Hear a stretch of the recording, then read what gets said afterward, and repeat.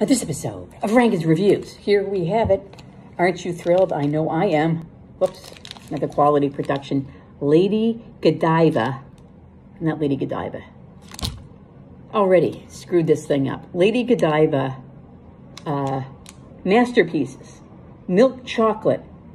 Caramel Lion of Belgium. Is that any better than the Caramel Tiger, I wonder?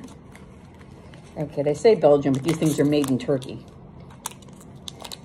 All right, now I gotta open it. Another. There we go. I put it in the refrigerator so it wouldn't melt, because it's like 84 in here. Here we go. Tastes pretty good. I mean, it's just caramel and chocolate. You're paying for the name. Although I get it at the dollar store, so I didn't really pay for the name.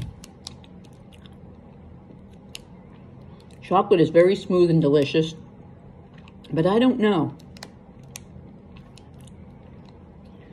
There's something missing. It's like there's not enough caramel. The chocolate to caramel ratio is off. There's too much chocolate. It's very smooth and delicious chocolate, but I don't know. I like Green Mountain chocolate better. What can I say?